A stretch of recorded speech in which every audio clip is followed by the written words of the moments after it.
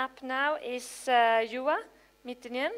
We changed him with Yasir earlier, and we will learn everything, I guess, about Africa, aren't we? So just, yeah, soon. There, I'll arrange your pictures. Okay. Good afternoon, ladies and gentlemen. It was actually good that my presentation was changed a bit later, because I was playing a game the whole time I've been here the afternoon. It's a simple game. It's not that this occasion is not entertaining, but anyway, every time I hear a certain word, I will put cross into my palm. And this afternoon, my word was Africa. And look at my palm. Okay, it's pretty empty. All right? And ladies and gentlemen, I think we are making a mistake with that one. So my first punchline will be, next decade, or years coming at least until 2030, it will be time for Africa. Okay. And the second punchline will be, just to make sure that the bell won't ring and I'll get my punchlines on, there are partners who will share funding and some risks when you are going into emerging markets. And I will start with the funding and partnering part, and then I will go into Africa. I represent an innovation funding program called BEAM, and it's an innovation funding program by TEKES, which is the counterpart of Vinnova in Finland.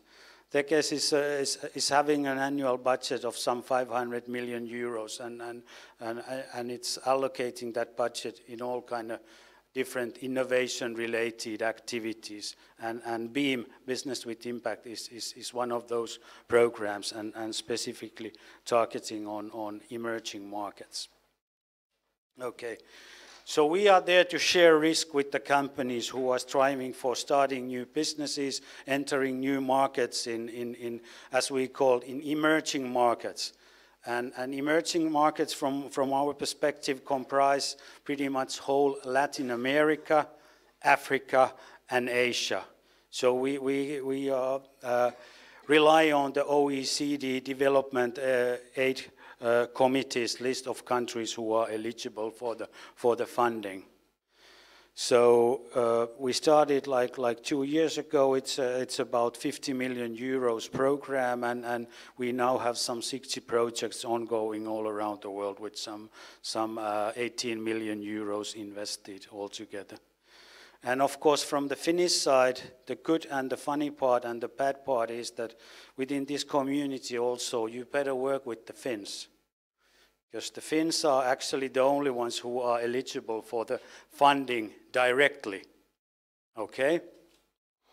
But in sharing risk, of course, that the entities from outside, whether they are local partners or partners from the SME to co-community, they can be subcontractors, or they can, of course, have funding from other sources.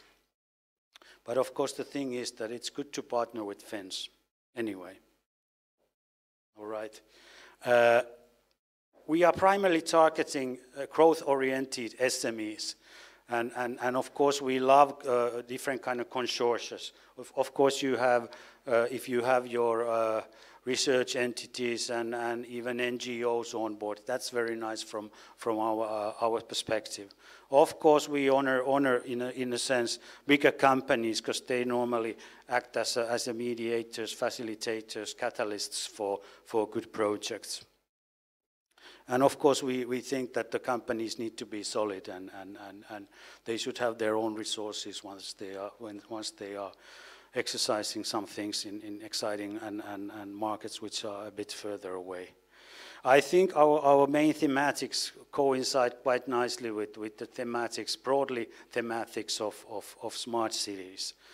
Education, environment, energy, healthcare, and all that. We have heard during the afternoon that different kind of solution around those thematics are very much in the core of smart cities. So that's about BEAM. That's the funding instrument mainly for Finnish entities, but please partner with them. Okay, then let's go to Africa now. I've spent some 5+ years before coming like a year ago into Finland in southern and eastern Africa, and normally once you start talking about Africa, you can have these kind of a dichotomia, or you can have the upper side of Africa, kind of a big cities with well-educated people. But for many of us, the first impression is the lower one thing. Huts and people living in those kind of very rural and circumstances. But I can assure you, this will change quite rapidly, and that's why really Africa is a great place for smart city solutions. Rapid urbanization is happening all around Africa. I would say that, not to go into details, but many of the numbers are much bigger than in India and in China. And of course, I'm not doing any justice if I'm saying Africa as a whole, because it's almost 50 different kind of countries, and northern part of Africa is of course a bit different than southern part. Eastern part is of course very much different than the western part of Africa. But I only had some 12 minutes, so I have to put this somehow in a macro perspective. But to say, many of the numbers are much bigger than in many of the other continents. Middle class will explode. Just an example from Eastern Africa. And of course, Africa is the youngest continent by far. And there will be kind of a lot of opportunities, and of course, hopefully a lot of job opportunities to that young generation which is entering the job market in next 10 to 15 years. And of course you need different kind of solutions around education, and if you really try to kind of industrialize these countries, I guess the Nordic community is having a lot to offer in that sense. Okay, I will more or less skip this one, because you have your digital aspects, you have your physical aspects, and you have your economic aspects when you think about smart cities. And I guess we have heard some examples already around this from different continents this afternoon. Okay. Just an example, like in Latin America, I guess this is one of the kind of strongest areas where Nordics are really good. And I would say that there are plenty of cities, I would say dozens of cities who need really urban waste and pollution management from different angles. Last week I spent a few days in Dar es Salaam and Nairobi in Kenya, and I can assure that that when we visited some landfills and wastewater treatment places, there's still some way to go, and some needs to be done, and I guess that could be done really under the title of smart cities. Okay, there are also funny things going on in Africa. I guess many of you have heard about M-Pesa. One might say that it's the most advanced mobile payment or money transmission system in the world, and most widely used. So innovations are not only happening in this continent, and at least for Finns, it's a good kind of a note or notification that in some if I would say, in some areas of innovation, we are not really the front runners. Okay, and it's happening all around in Eastern Africa, mainly, of course, in Kenya. Okay, now coming back to the first point. you have partners in funding and in collaboration. This is a small project we are funding and carrying out in Namibia. It's really about smart city kind of a systems in a logistic hub called Walvis Bay in Namibia, and seemingly there are now only more or less Finnish entities involved, research institutions, companies working together, and when you start thinking of renewal or refurbishment of a big harbor in African context, you start talking of having many zeros in a projects where you can be busy with. Just an example for you.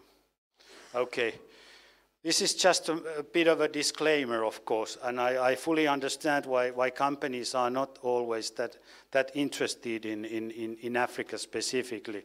You have your multiplier, resources, time, money, etc., etc. And you have to be patient. There are not that many low-hanging fruits and quick wins to gain. There might be some, of course.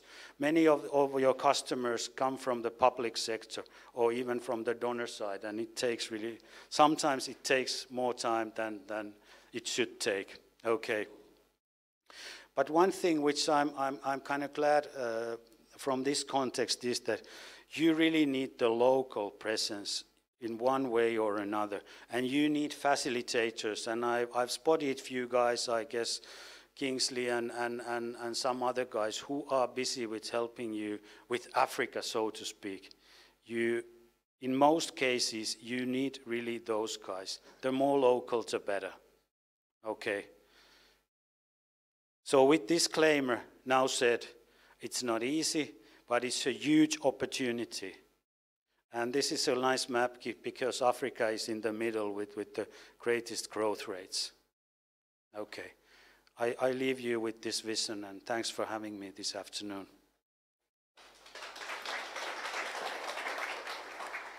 Thank you.